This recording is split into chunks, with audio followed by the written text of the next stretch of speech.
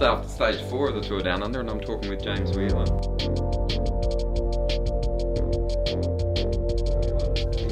In stage 3, he put on an amazing display, which basically confirmed him to be one of the riders of the next generation of Australian pro cyclists. What we saw from you was an amazing display. Did it feel that way for you? I just felt like I did my job of the day. Basically, I was just told what to do through the radio, and I had the legs to be able to pull it off, which I think was a surprise to Tom. He thought that I would just be pretty stuffed by the time we got to the circuits. Tom Southam being the DS, yeah. And yeah, I was pretty stoked to be able to race from the front of the race. And when I got the all clear in the breakaway with about 3 laps to go to start to go hard up the climbs and get rid of the dead weight of the breakaway, it was nice to be able to see how the legs were, and then also for Alberto to come across, and then to realise that he was the only one with legs left in that group as well, and then we were able to go away in a bit of a duo attack was really cool, and also it's exciting for the team as well. The staff got an absolute buzz out of it, and all the fans, I think, liked it, and my family, my sisters in particular, came and watched, which is pretty rare for a bike race. I think it was my sister's first bike race that she's come and watched, my younger sister. I think we did a pretty good job as a team, and it was everything that we discussed in the team meeting before breakfast, so happy days, yeah. I can understand why the team was excited. I mean, you've launched a new kit, you've got new bike scheme, new font on the Cannondale, all sorts of different things. We know about the Rafa connection, but the aesthetic was quite special. Yeah. You know, and it certainly showed that EF Education First done a great job with their design with Rafa. But what was, for me, the most noticeable is that you seem to be pedalling about 2 rotations to every one of Alberto's. Would you say that your cadence was that high? Yeah, it was pretty high. I didn't realise, I mean, I've got a bit of a reputation to spin a lot, particularly in that situation, high speed. But yeah, I was looking at the replay after dinner, and I did notice that I was probably doing about 125. But for me, that feels normal. And for me, often, it's just a way of me saving my legs. But yeah, I don't know. When you compare it to Alberto's, definitely I look like I was, I don't know, running like junior gears or something. Exactly. Yeah. I mean, you're not really long off junior gears, but you probably never even raced them because you're really new to cycling. Yeah. Let's delve into that back. I'm hearing different stories about how you came to the sport and your evolution as a runner into it, and then the progression into cycling. Yeah. But going on what I saw yesterday, it looked like you were born on a bike. Talk me through the sequence of how you got to be a pro cyclist in the World Tour. Yeah, well, basically, halfway through 2016, two things happened with my running. I began to lose the fire for training and the motivation to become a semi-professional runner domestically in Australia, and then that also came in time with an Achilles injury just before the Nationals in March that year, and so I decided to have some time away from sport, and then my old man got me onto a bike because he realised that I was agitated because I wasn't exercising. And And how old were you at that point? So I would have been 19.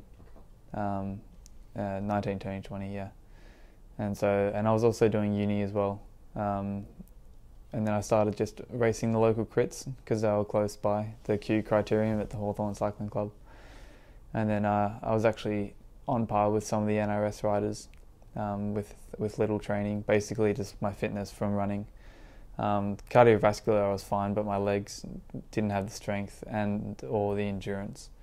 But I guess the first breakthrough was the Tour of Tasmania, and then that led on to a pretty successful Australian summer, which then led on to my first European stint, which was also successful, and it all sort of just went from there.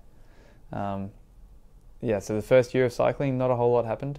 I got a knee injury for 4 months. I had tendonitis, so I missed out. That was after Oceanias. And then basically I reset and had that 8-month block of good races, good results, and I got a bit of interest, and managed to get the start at the Flanders race with the Australian team, and obviously that was a massive breakthrough win for me, and that essentially punched my ticket to where I am now.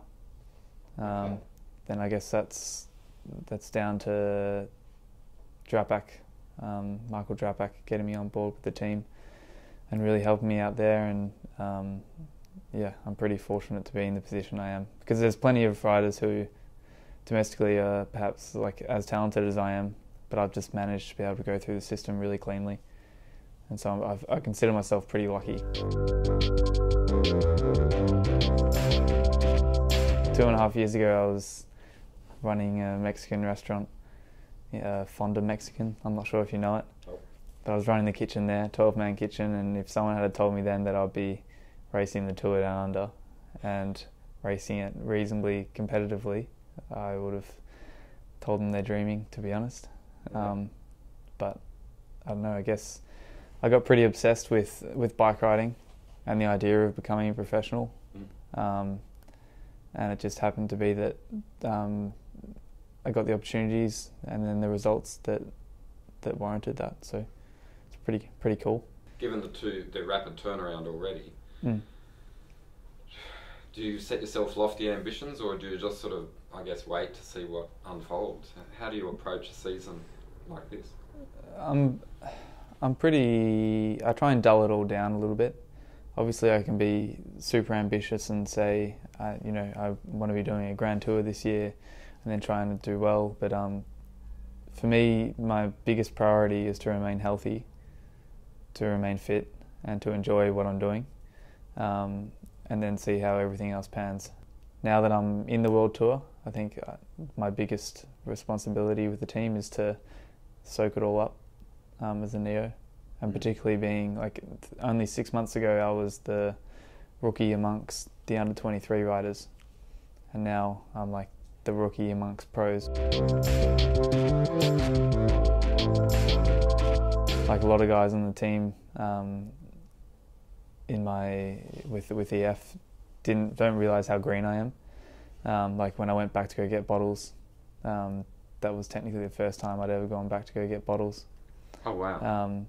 And so just small things like that, because usually with the races that I'd done, there was the feed zones, or the races were short enough that you could just carry what you had in your pockets. Okay. So when I told Tom at the end of the race on stage 1 that was the first time I'd ever gone back to get bins for 7 riders, he couldn't believe it, and it was on that Parachrome circuit, which was pretty sketchy. So yeah, I was trying to stay relaxed as possible, but I was pretty nervous. Wow. And so how was the experience? Like, did you get through it? Did you were you bumping the car? Were you hitting the mirror? Were you fumbling the bottles? How did it all unfold for you? Well, the day before I was watching YouTube videos of guys doing it. Just because I knew tomorrow I'm going to have to go back to the cars, go back through the convoy. I was just watching guys, the way they put 2 bins in their back pockets, and then that keeps the bins from falling down back through their pockets.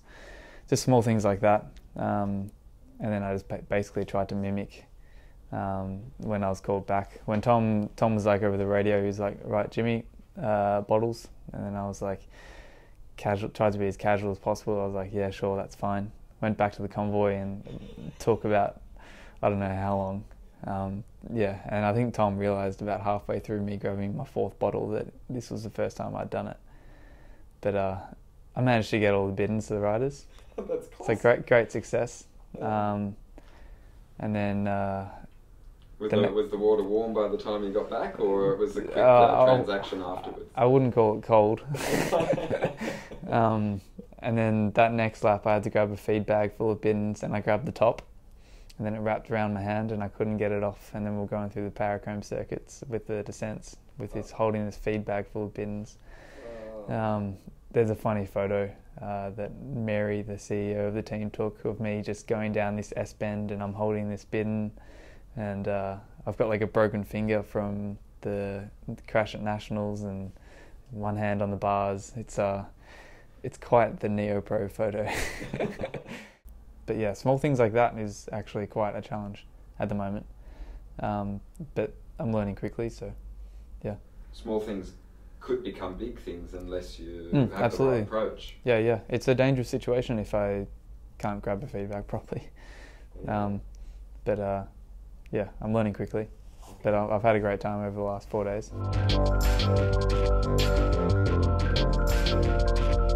Can we just backtrack a little and just consider your running? Because I mean, I know that I know you're a runner. I don't know the distance. I don't know your achievements. I wouldn't say that with running I didn't get bored, but it was a combination of I wasn't enjoying just what I was getting out of running in terms of my goals as a runner, and it's really difficult to make proper, like, you can't really support yourself being a semi-professional runner in Australia. It's really difficult to, and you have to be the best of the best. Especially when you're not a sprinter, which I'm looking at you. Which I'm definitely not. Okay. I would call myself if I compare, like a 1500 metre runner to 5k, and that's what I competed in throughout school. And then when I was making that jump from junior to the elite category, everyone has to the runners have to make that decision as to whether they want to make that jump. And when you jump to the elite category, it really is the highest standard. And I did make that commitment. I wanted to say, okay, I'm going to try and get Commonwealth Games qualifiers, and I'm going to see if I can get really quick times and essentially race against the best Australian runners in the 1500. But that motivation quickly fizzled out, and I guess I had to realise that. And when you're not enjoying what you're doing, particularly in such a hard sport, and it would be the same with bike riding, it's difficult to train as hard as you do. And so I decided to call an end to it, and that also had the Achilles injury as well. And so that in itself meant I couldn't run for 18 months. But then bike riding came along, and got pretty obsessed, as I said, with the idea of becoming a professional. But I was also just loving bike riding, all the bunch rides in Melbourne, all the crits. Basically, for the first year of riding, all I did was bunch rides and crits. I didn't do any sessions or anything. Okay. But I just made a lot of mates there, and now I've got a good little following in Melbourne and a lot of mates to go back home to on the bike. So it was more social than sporting from the outset, or? Yeah, it was more of a social thing, for sure. I mean, at first I didn't have any bike friends, but that quickly changed when you were rocking up to crits regularly and making, I just tried to be as outgoing as possible. And but yeah, so I think I answered that one.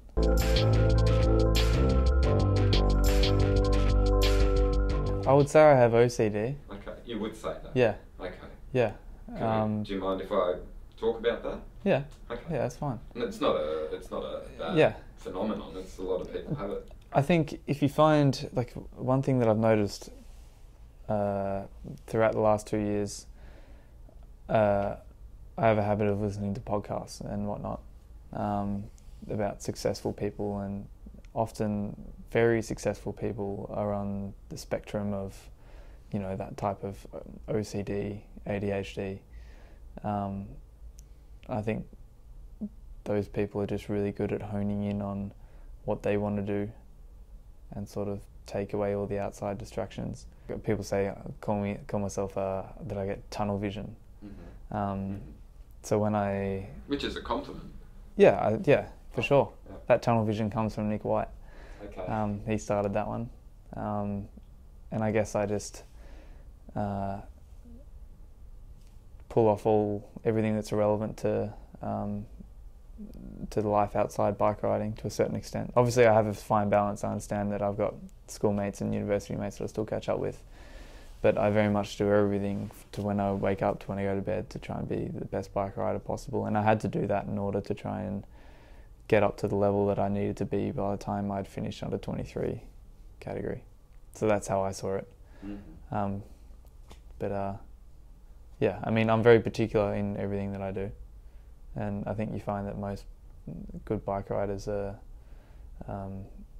really refined in their processes, which you could then categorize into like an OCD type thing.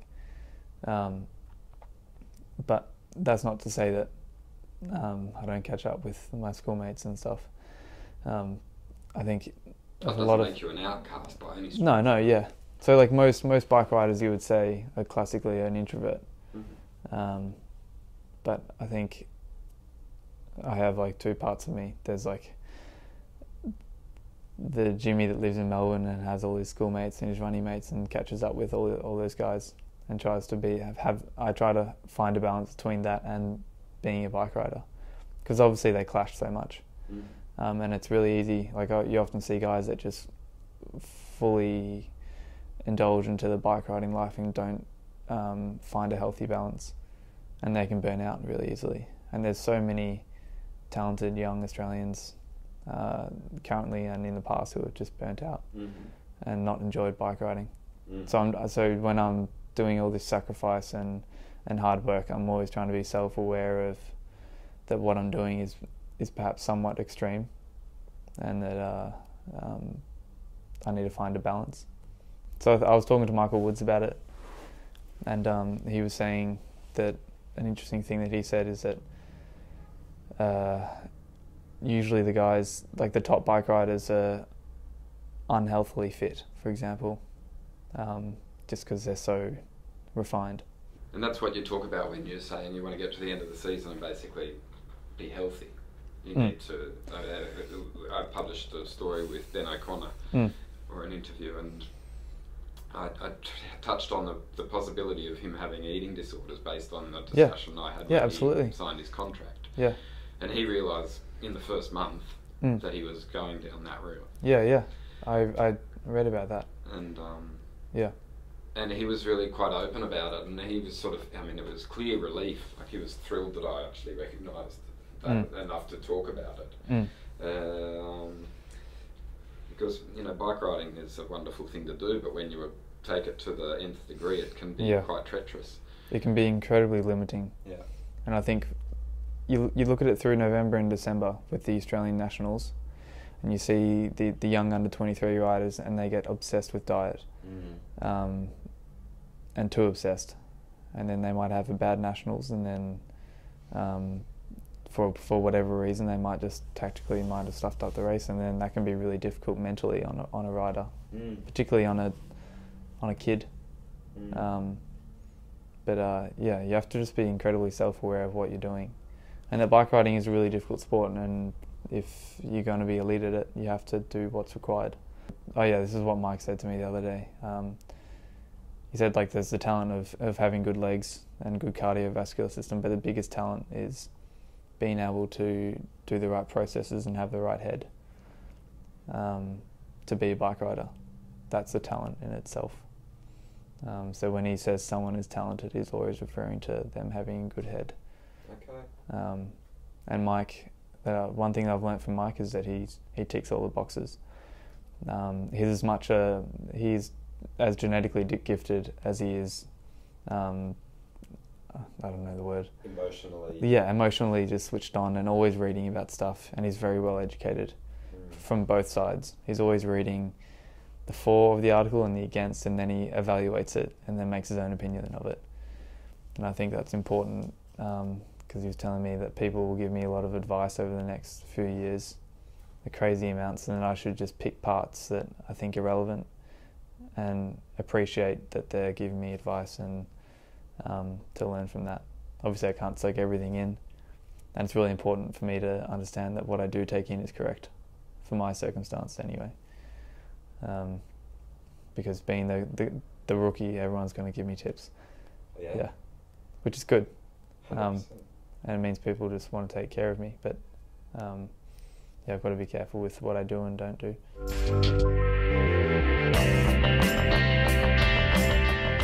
I know you've had contact with Gero Towie, for example, who was part of the infrastructure that Drapac had put in place. Yeah. And he talks a lot. Basically, his job is to try and prepare you, the very neo-pro, to be now thinking about what comes in 10, 15 years' time. Yeah. And even just having that thought bubble in your head helps, surely, or not? Yeah, it definitely does. I think my biggest strength is that I've been able to have that security of having a degree almost behind me. I've got 3 subjects left. Okay. Because everyone says, like, at best you could be a professional bike rider for what, 10 years maybe. It's pretty good innings. Yeah, what do you do for the rest of your life? It's it can be all... Tell stories about the glory days. Yeah, exactly. Yeah. But in reality, you kind of you're out of the system if you're not in it pretty quick. Because otherwise you can finish your career and you might be wanting to get a contract that next year, and you can be in quite a dark space if you're not ready to bounce out of it. And that's where I'm lucky with Michael Drapak supporting the development team, who then supports studying as well as bike riding. And it's definitely a thing in a lot of sports now, but I'm glad that it's part of cycling now. Just because I think it's really easy for young bike riders to go over to Europe and give up everything and then come back at the age of 24 and not have anything going per se. Obviously they've had good experience and life opportunities, but you do need that career after bikes. And in my case, I'm lucky to have that insurance, I guess.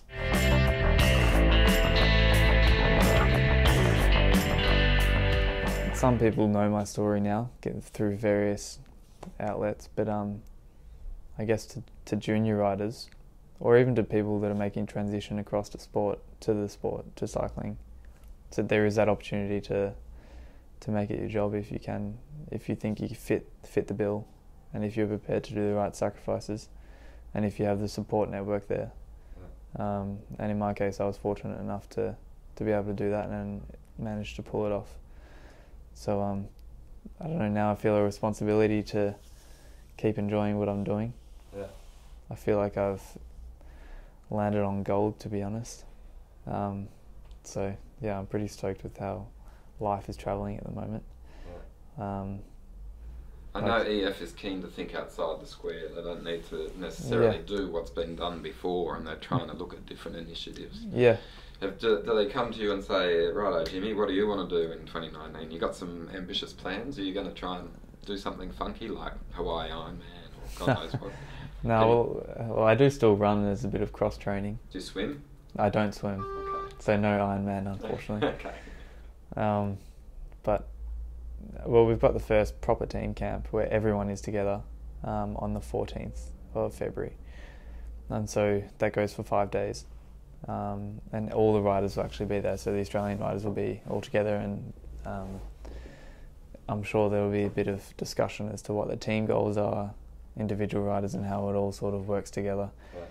Because obviously from a media perspective, EF and the team have portrayed what they want to do with the team and the way they're going about things, and I think they've done a pretty cool job with the way they've started. But I think it'll be good once we get that training camp done to know how I fit in with the system as well, and what the year entails outside of strictly my race calendar. And I think that's what they're stressing. But so far it's been pretty cool. I think I've just seen a great transition, and the staff are really happy with the new setup. Obviously a major sponsor is a massive deal, particularly this year with bike riding.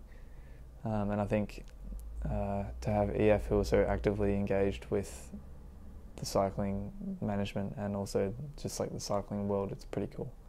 And the way they're tying it in with their offices as well, and it's kind of a perfect relationship in my opinion. Yeah. And so it's pretty exciting to be on this team.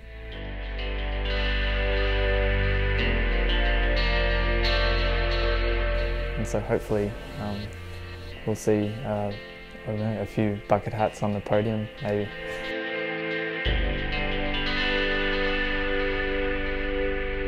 I wish you all the best for the rest of the year and the career that awaits you, and I hope it goes the way that you see it unfolding.